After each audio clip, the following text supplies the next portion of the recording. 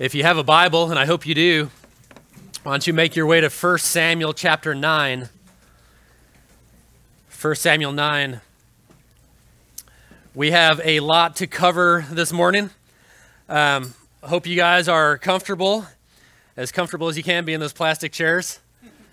Maybe, hopefully, you brought a snack. This might get like, listen, I was my wife and daughter are in the back with the seedlings, and I told them this might be a little bit of a longer one this morning. And they're like, oh, great. No, they love your kids. They love me back there.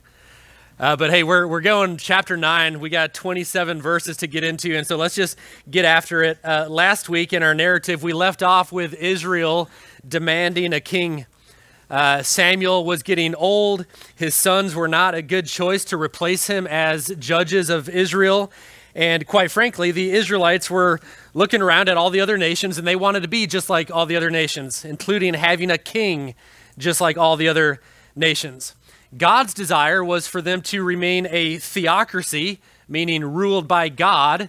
In fact, that's what Israel means, governed by God. That was God's design, but they didn't want God's design. They wanted to be a monarchy.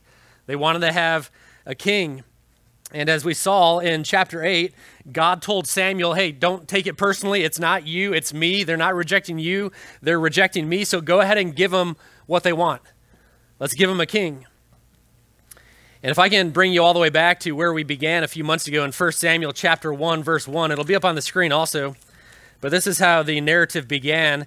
It says, there was a certain man. There was a certain man of Ramathaim, Sophim, of the hill country of Ephraim, whose name was Elkanah, the son of Jeroham, son of Elihu, son of Tohu, son of Zuph, an Ephrathite. And that word Zuph we're actually going to see again in our passage this morning, but that's where it began. There was a certain man, and that's how chapter 9 begins as well. There was a certain man. And so chapter 9 begins the second act of 1 Samuel. This is a transition point from the time of Judges to the time of Kings. And so this is Act 2, Scene 1 that we're diving into this morning. And let me just forewarn you, this is an unusual story. But as we prepare to read this story, let me also remind you that this is God's word. And therefore it is inspired by God, and therefore it is profitable for us to dive into and to glean from God's word. And so if you're ready to glean, why don't you stand with me?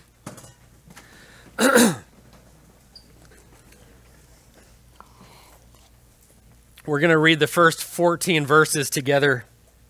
1 Samuel chapter 9 says, there was a man of Benjamin whose name was Kish, the son of Abiel, son of Zeror, son of Bechorath, son of Aphiah, a Benjaminite, a man of wealth. He had a son whose name was Saul, a handsome young man.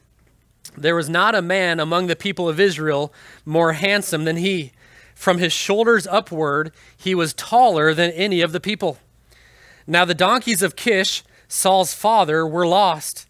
So Kish said to Saul, his son, take one of the young men with you and arise, go and look for the donkeys. And he passed through the hill country of Ephraim and passed through the land of Shalisha, but they did not find them.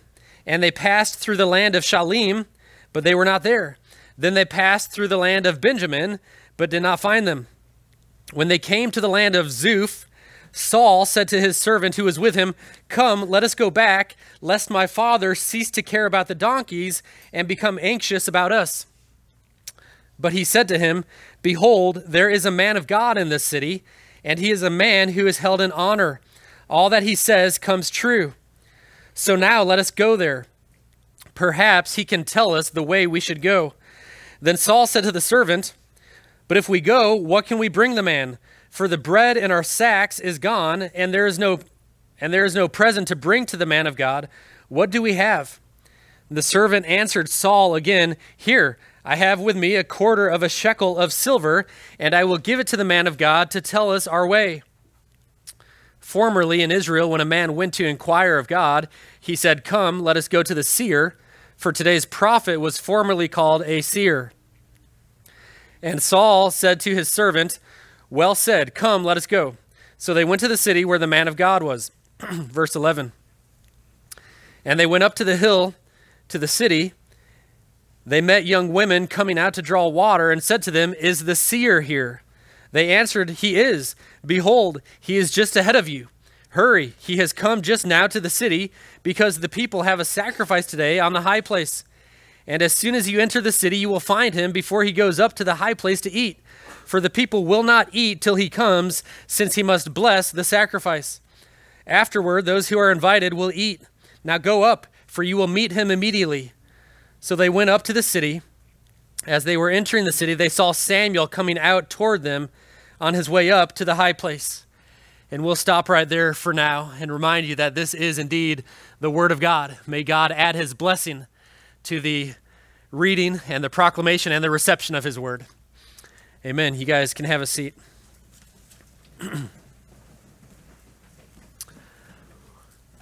And so chapter 8, last week, chapter 8 ended with God telling Samuel to give the people what they want. Give them a king. And then chapter 9 begins with an introduction to a man named Saul. And so the obvious literary suggestion is that Saul is going to be the king that they're asking for. He's going to be the first king of Israel. And we learn a few things about Saul right off the bat. We learn that Saul is from a wealthy family. We learn that he's young, he's tall, and he's handsome. And all the single ladies said, "Amen, sign me up." He's wealthy, he's young, he's tall, and he's handsome. In fact, he's not only tall, but he is the tallest man in all of Israel. And he's not only handsome, but he is the most handsome man in all of Israel. I'm not sure exactly how that is judged. It seems a little bit subjective to me, but apparently they had some kind of panel of judges that declared, "Yeah, you're the guy. I mean, you're gorgeous." He was People Magazine's sexiest man of the year that year. This is Saul. He was a poster boy for what the Israelites wanted in a king. In fact, the name Saul means asked for. Asked for. All right, be careful what you ask for. You might just get it. This is what the people asked for. And spoiler alert, Saul is not going to be a good king. He will do some good things, but all in all, his reign is going to be a fail. In fact, by his own admission, towards the end of his life, we're going to see this probably in March or April when we get to 1 Samuel chapter 26. But go ahead and put that one up, 1 Samuel 26:21. Towards the end of his life, this is what he says. "Indeed, I have played the fool and erred exceedingly." He does a whole lot of things that are foolish. He does not reign well. He would not go down in the Jewish history books as a good king. And I want you to notice all of the positive descriptions that we have about Saul in the first two verses are completely hereditary, right? They are completely uncreditable, if that's a word.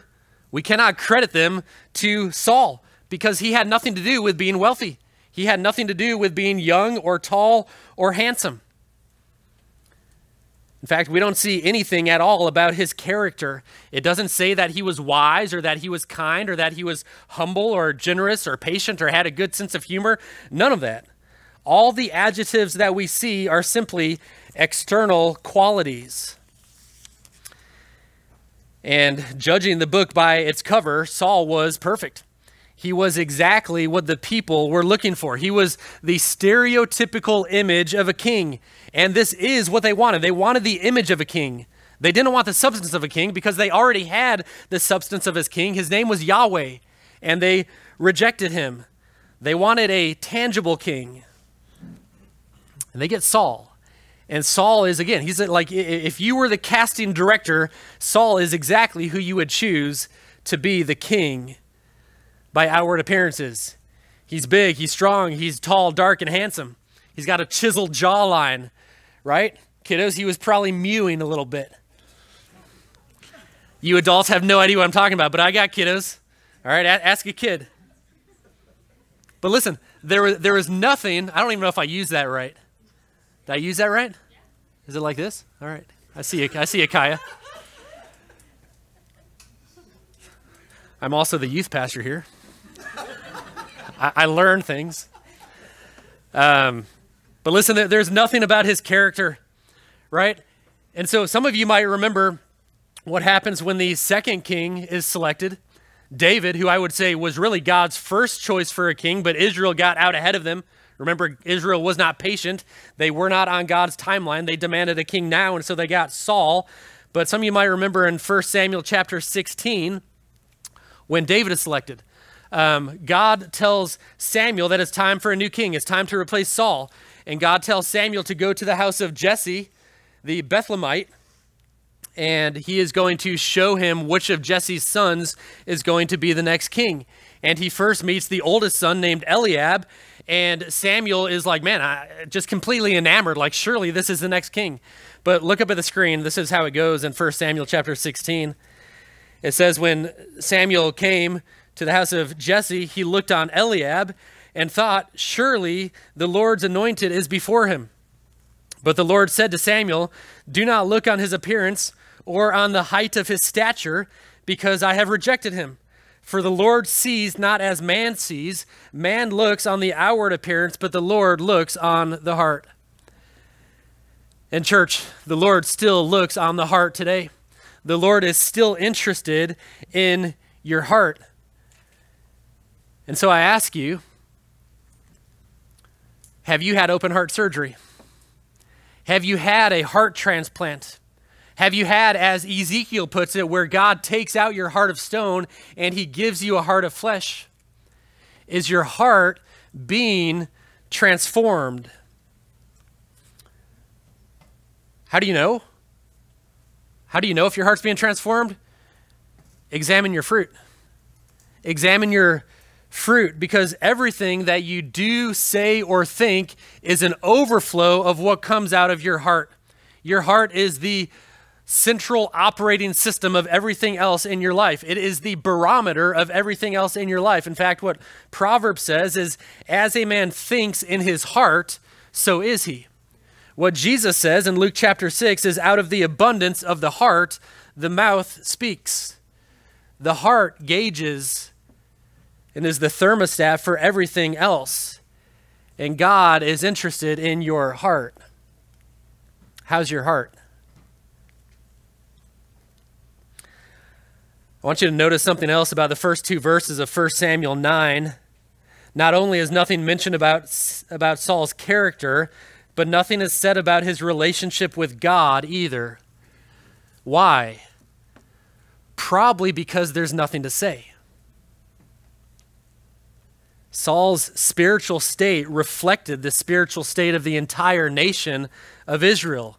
He looked really good on the outside, but inside he was fruitless.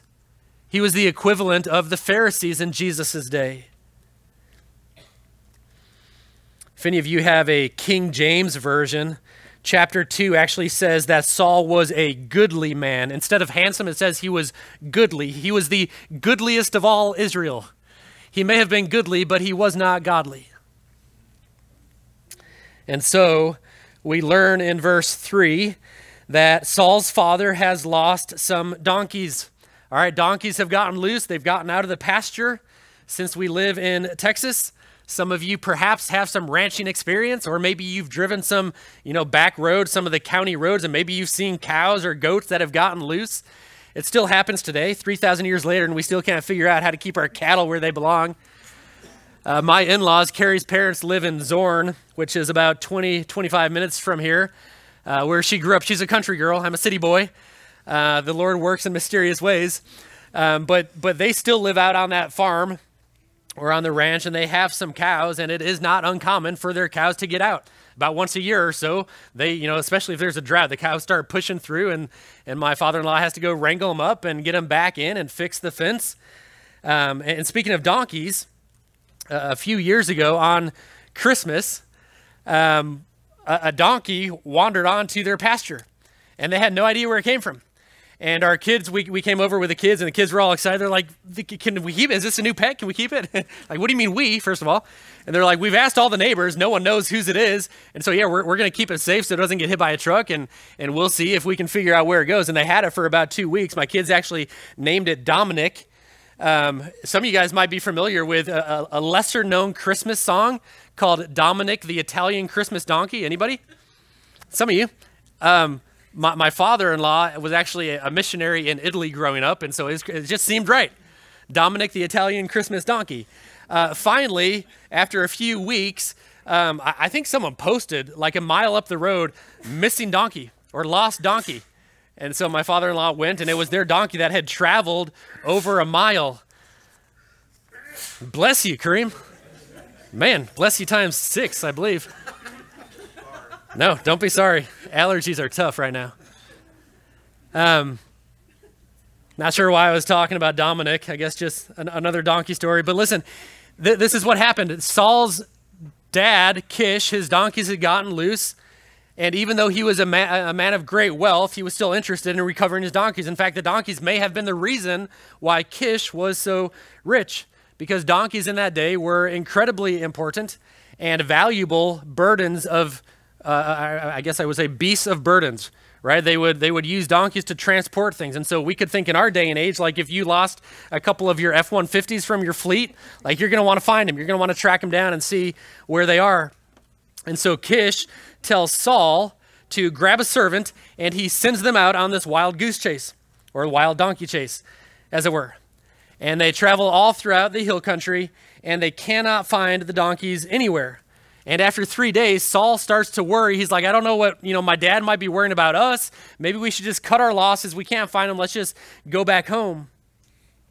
But the servant isn't quite ready yet. What the servant says in verse 6 is, look, we're in the land of Zuph right now, and what I've heard is that there is an incredible man of God in this land, and he's a prophet. Like, he's able to tell people all this stuff. Maybe if we can find him, then he'll tell us where we can go to find the donkeys. And Saul's like, but we don't even have anything to give him. I don't know what to give him. And he's like, well, I got like a quarter of a shekel of silver. Maybe I can give them. Like, let's just go, Saul. And Saul decides to green light this idea. What's interesting here is that the servant seems to demonstrate more leadership ability than Saul does, right? He has more knowledge. He's coming up with ideas. He's figuring out how to get things done. And Saul just kind of seems to just be cumbersome. Like he's just kind of there, right? Not really adding any value at all to the whole expedition. And so we start to wonder at this point, how strong of a leader can Saul actually be? How is he going to lead the entire nation of Israel if he can't even figure out a donkey expedition? But nevertheless, Saul's like, all right, this sounds like a plan. Let's do it. Let's try to find this guy. Let's try to find this prophet. And they start making their way up to the city. And we see in verse 11 that they meet some young women who are coming out to draw water. And they ask these ladies, hey, is the seer here? The seer. Now, this is the first time in Scripture that the word seer is used. I guess we could say it's the third time because it's used twice in verse 9. Look up again at verse 9.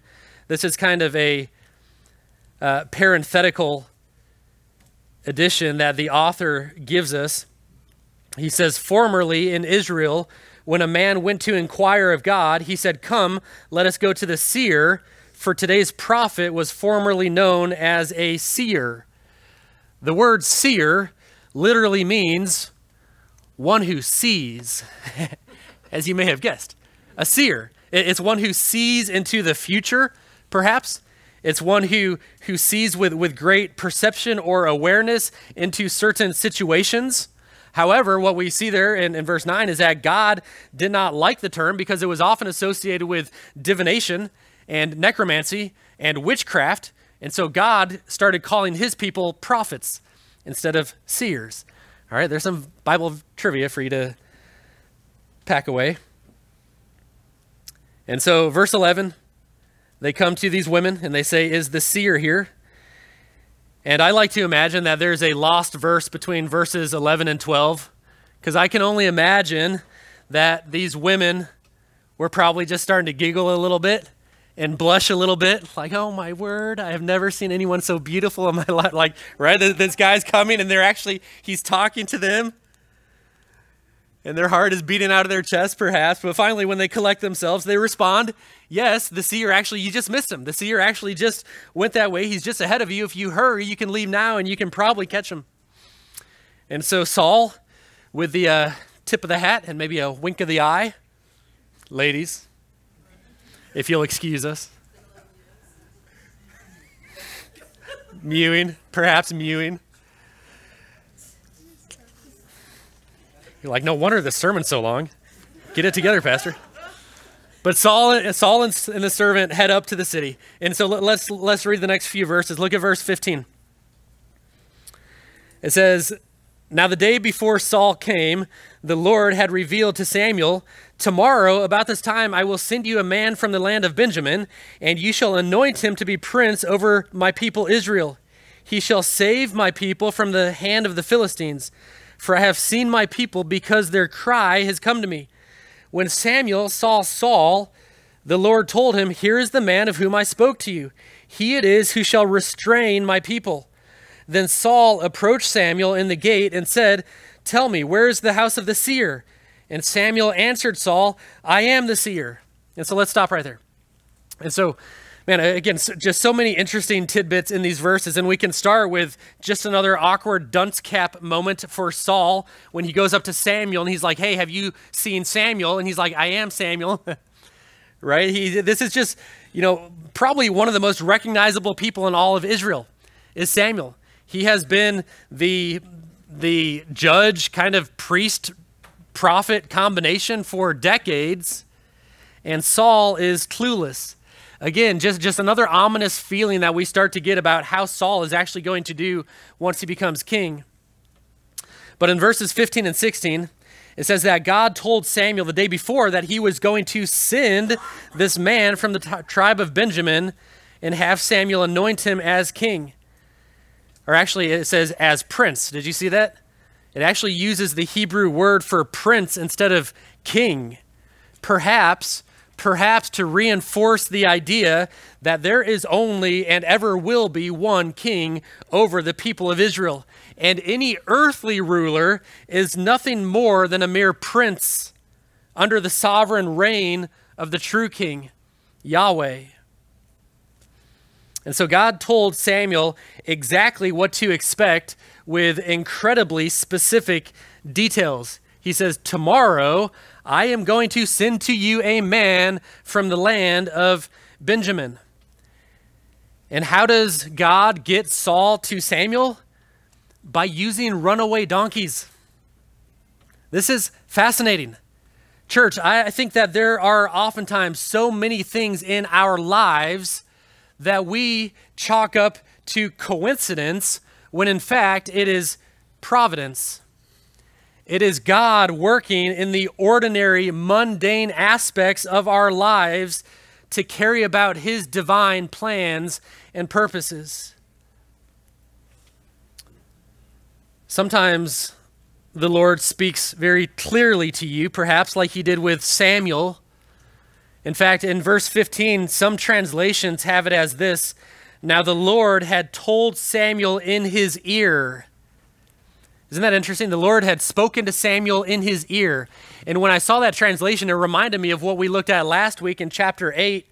If you look back to chapter 8, verse 21, it says, when Samuel heard all the words of the people, he repeated them in the ears of the Lord, in the anthropomorphic ears of God.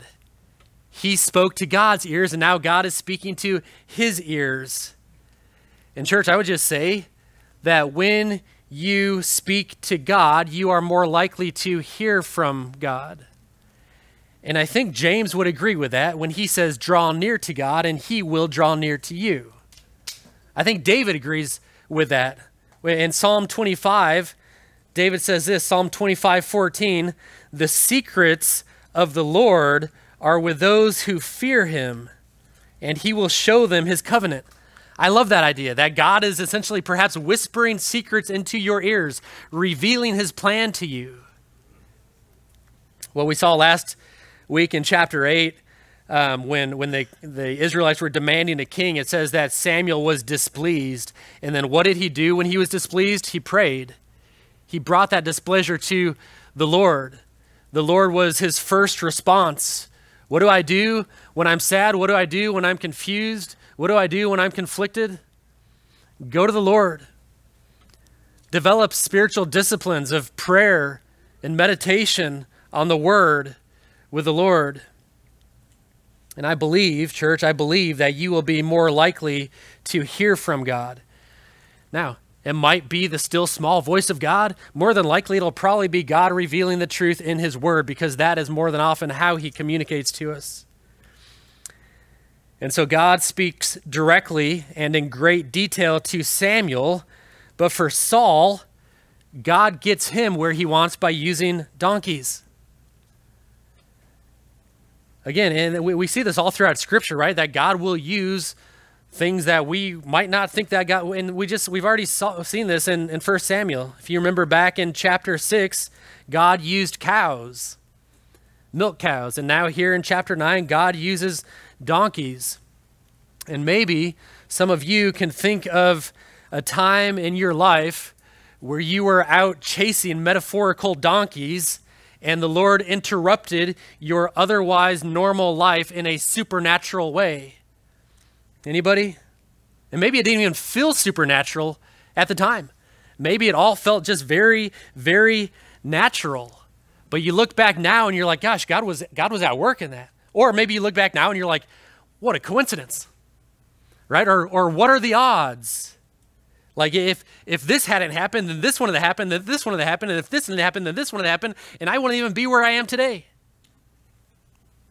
That's called providence. It's called, you've heard people say, perhaps, praise the luck. Well, praise the luck. No, praise the Lord. It is God who is working. And I would say it is God who is working in 1,000 different ways behind the scenes right now in your life to carry about his providential plan according to his sovereign decree. Now listen, providence can be scary because you start to realize that you have a lot less control than you think you have. And a lot of us have control issues. And providence can be scary because you're not going to figure out his providence. You can't get your mind around his providence. His ways are higher than your ways. His thoughts are higher than your thoughts. But what you can do is learn to rest in his providence. Learn to trust his providence. Learn to trust that he is working all things together according to his sovereign plan for your good and for his glory. Oh, if we could just rest. The end of verse 16 is a beautiful picture of the Father heart of God. He says, I have seen the affliction of my people, for their cry has come to me. And this is interesting, or at least it was to me, because in the previous chapter, they're not content with God. We want an earthly king. Give us a king. And God's like, look, you guys have rejected me. Fine, I'll give you what you want. And yet, in their rejection, he still cares about them. I have seen the affliction of my people, for their cry has come to me. This is our God. He cares. He cares. He will not stop caring about you. He loves you. You're his beloved child if you have been redeemed by his Son.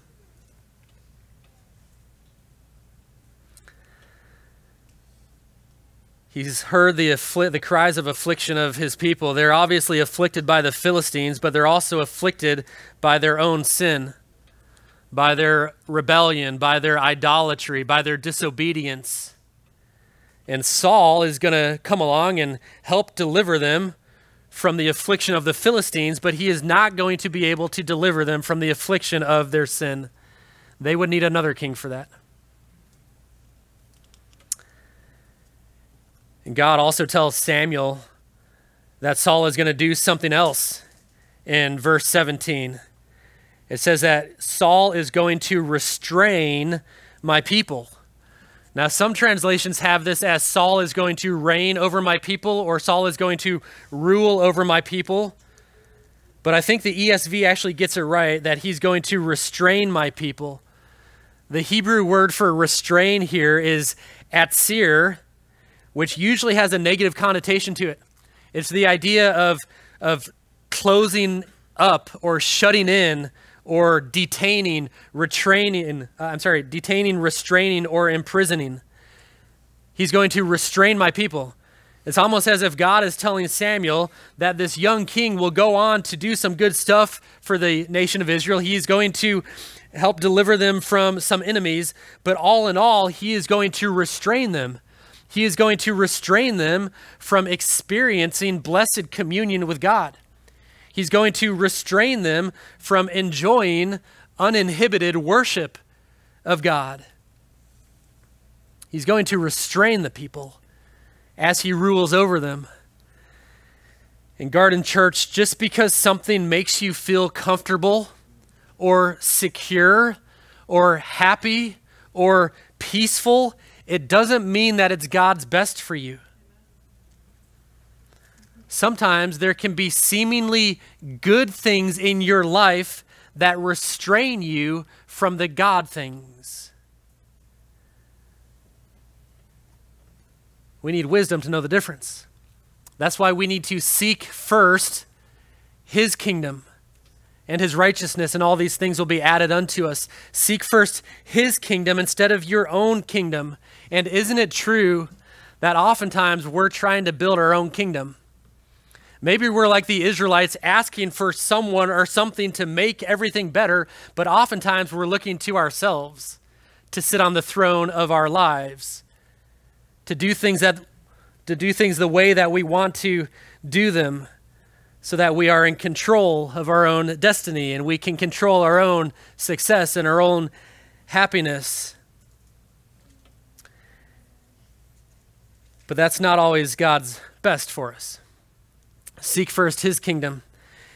And if I can give you a caution, church, some of us are going to be more concerned with Donald Trump's kingdom in the next 2 months than we are with God's kingdom.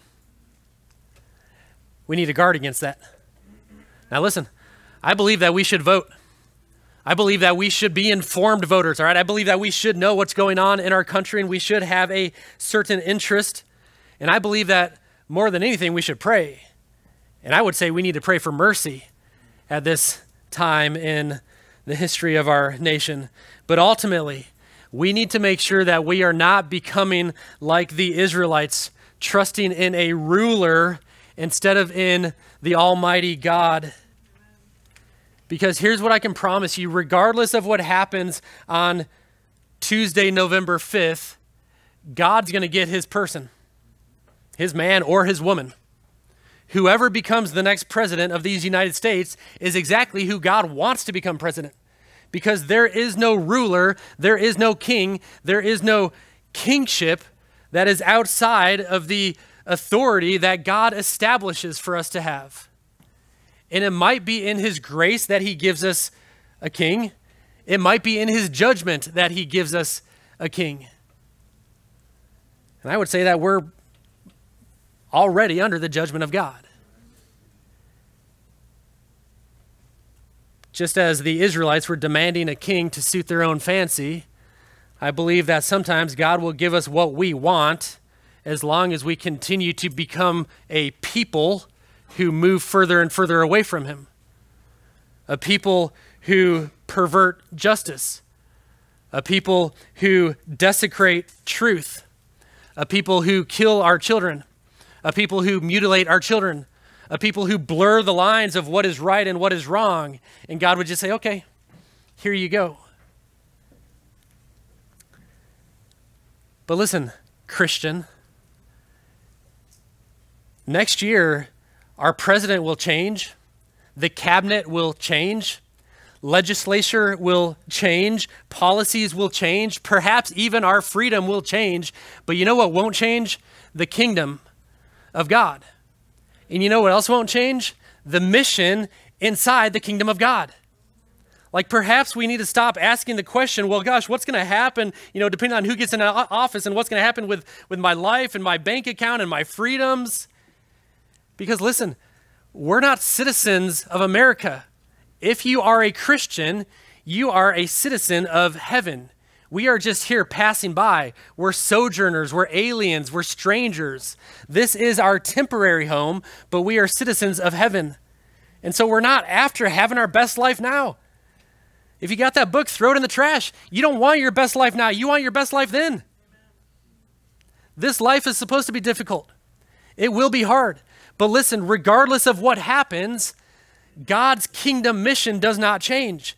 God's kingdom or his mission for you is to go therefore into all nations and make disciples. And it doesn't matter if that's with Donald or with Kamala. You have the same mission.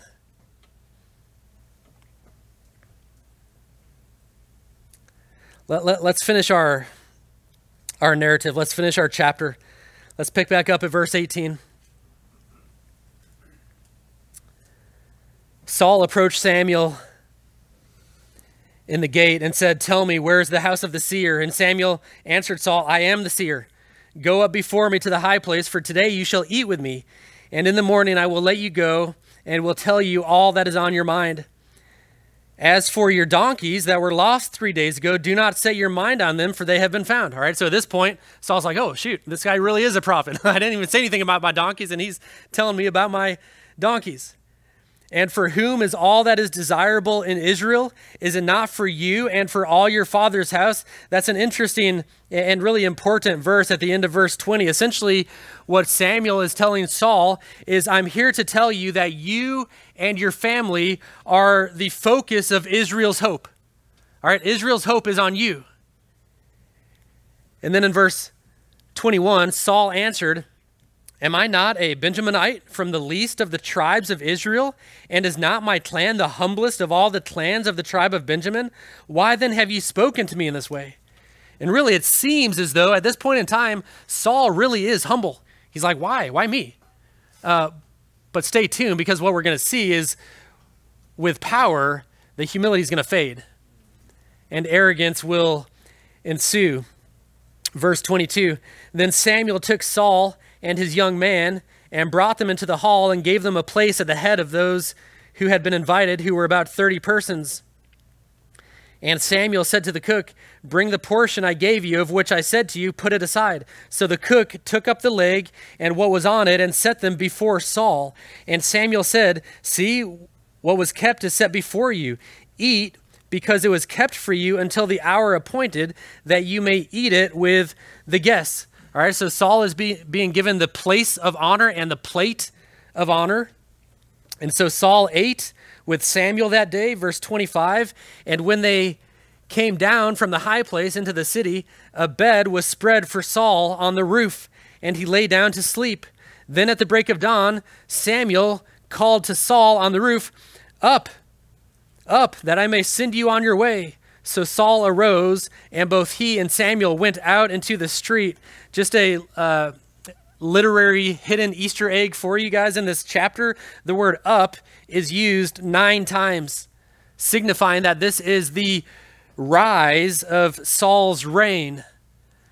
But look at the last verse. "As they were going down to the outskirts of the city, Samuel said to Saul, 'Tell the servant to pass on before us, and when he has passed on, stop here yourself for a while, that I may make known to you the word of God.'" And that's what we're going to see next week as Samuel anoints Saul as the king of Israel. But what we see there is that he's going down, right? And I believe that that word "down" there is used as foreshadowing to describe the fall of Saul's reign. He's going to go up, up, up, but it's not going to last long. We see that word "down" twice there at the end of chapter 9. So, what do we do? What do we do with this chapter? What do we do with 1 Samuel chapter 9? When I first read this chapter, I'll be honest with you, I was thinking, how am I going to get a sermon out of this? Like, this is just, we got some, Saul's running around trying to find donkeys. What does this have to do with anything?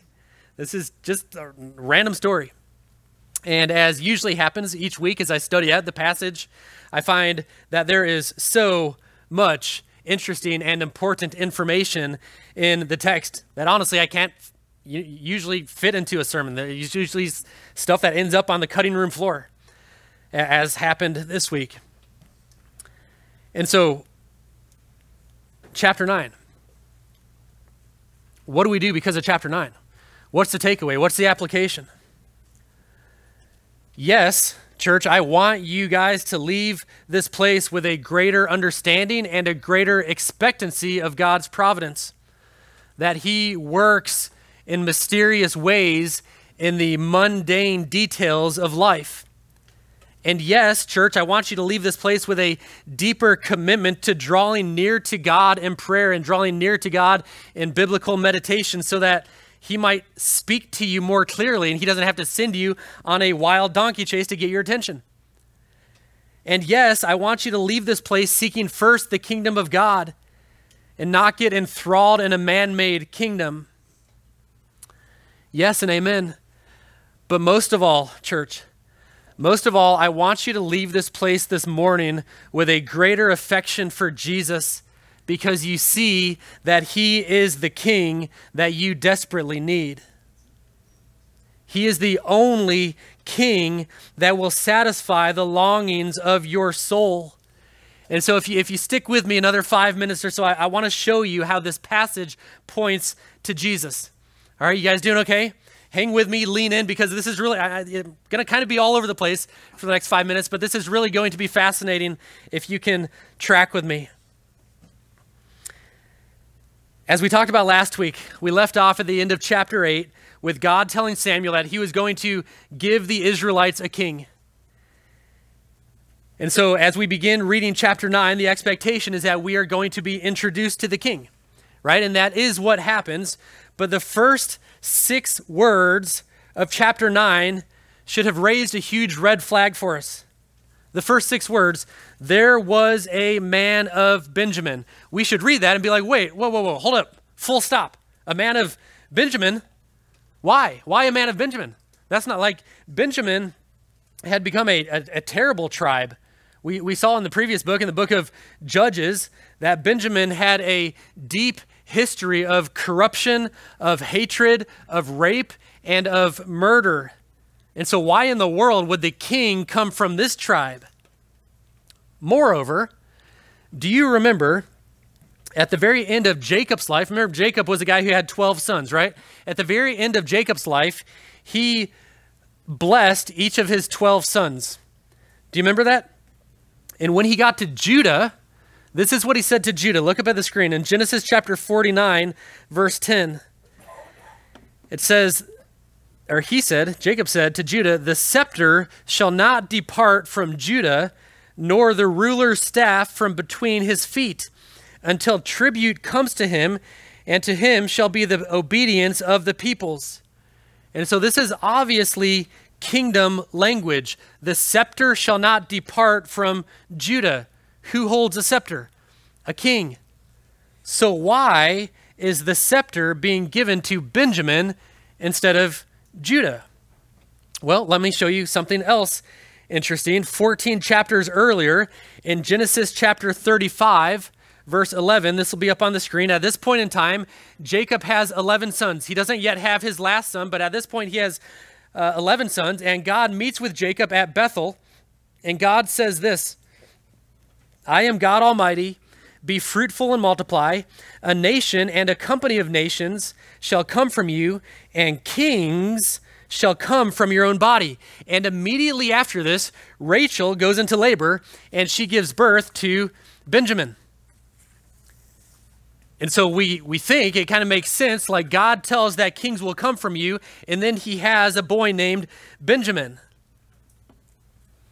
And so which is it? Is it supposed to be Benjamin, or is it supposed to be Judah? Well, something interesting happens between Genesis 35 and Genesis 49. And some of you are familiar with the story of Joseph. Joseph in the amazing Technicolor Dreamcoat as Hollywood, or not Hollywood, what do you call it? Come on. Thank you. As Broadway would have it. You remember the story of Joseph, right? That Joseph's brothers sell him into slavery. And after years and years go by, years of God's providence, by the way, Joseph ends up as second in command in Egypt. And then there is a famine all throughout the region.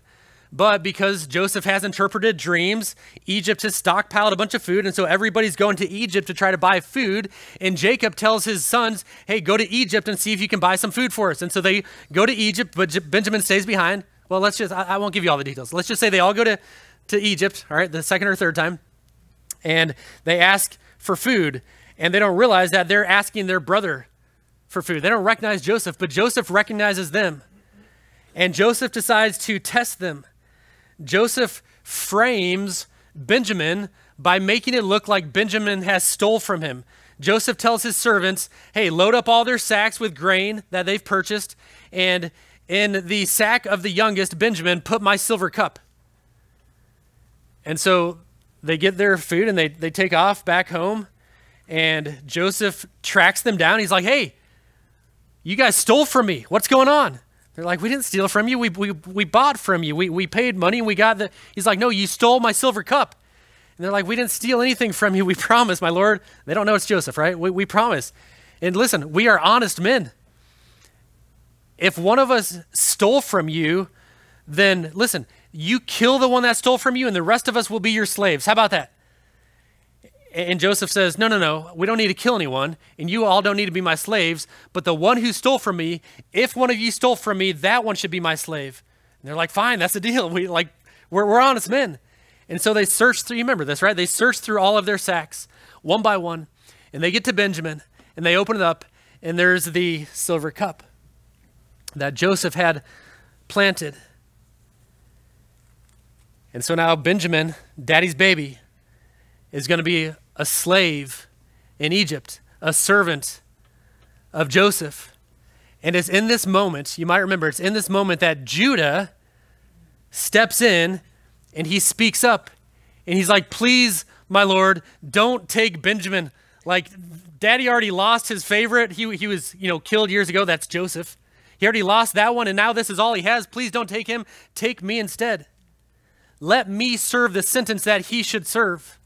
Let me stand in his place. Let me pay his punishment. And by Judah taking Benjamin's place, it seems that this also signified the transition in kingship from Benjamin to Judah, from the line of Benjamin to the line of Judah. And in a few short chapters in 1 Samuel, we are going to see the literal transition from Benjamin to Judah, because David is from the line of Judah. And do you know who else is from the line of Judah?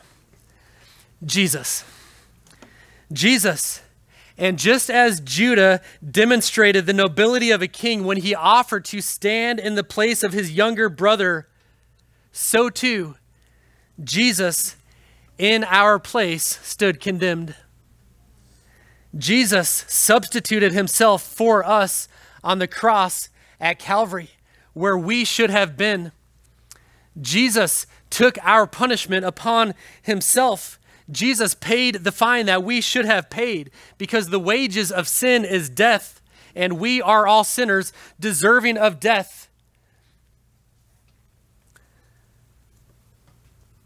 But he who knew no sin became sin so that we might become the righteousness of God in Christ Jesus. Jesus went to the cross in your stead, in the stead of all those who would believe, so that if you call upon the name of the Lord, you will be saved. And no longer will your life be required of you, because Jesus gave his life. This is the great exchange of the cross. This is Jesus. This is our King, the Lion of Judah. And the scepter shall not depart from his hand. He will always and forevermore reign as king. Kings and presidents and prime ministers will come and go. Kingdoms will rise and kingdoms will fall. But as long as the Lord tarries, Jesus will always be on his throne. The scepter will not depart from Jesus. He is the king who rules and reigns over all. See, the Israelites demanded a king. And they were excited, right? They're like, we're finally going to get a king. We're going to get our guy. He's going to be beautiful. He's going to be big and strong, and everything's going to go well for us. And 1,000 years later, there was another king, and there was another donkey. And this king came riding in to Jerusalem on a donkey. Not exactly what you would expect of a king, right? Like, where's your noble steed? What is this? But nevertheless, the people were excited about this king. They lined the streets for a couple miles, waving palm branches and saying, Hosanna, Hosanna, save us, Jesus, save us. See, they wanted to be saved from the tyrannical rule of Rome. They wanted to be saved from the oppression of Rome. They were hoping that Jesus would come along and be their warrior king who would make their lives comfortable and happy and safe. But Jesus didn't come to make us safe. He came to make us saved. He came to free us from the tyrannical oppression of sin, from the oppression of sin that holds us captive, that requires our lives of us. He came to shatter the chains and to pay the price so that we could be free. This is our King. How amazing is that? This is our King, and we are in his kingdom. In church, there's work to be done. There's work to be done in his kingdom. He will rule and he will reign forever, and that ought to give us confidence. Regardless of what happens in this earth, we ought to rest. We ought to have confidence. We ought to have assurance because we know how the story ends. We go to live with the King forever. That's what he's promised to you. And now listen, if you're not in the kingdom, the invitation is there.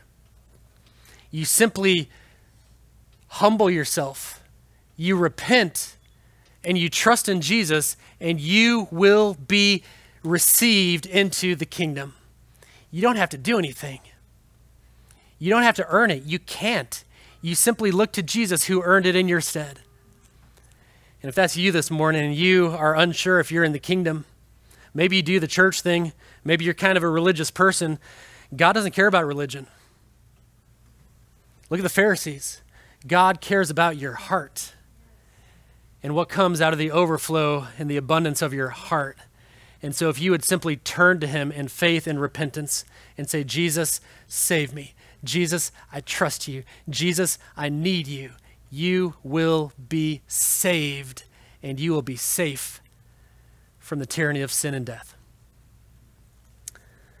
Would you pray with me?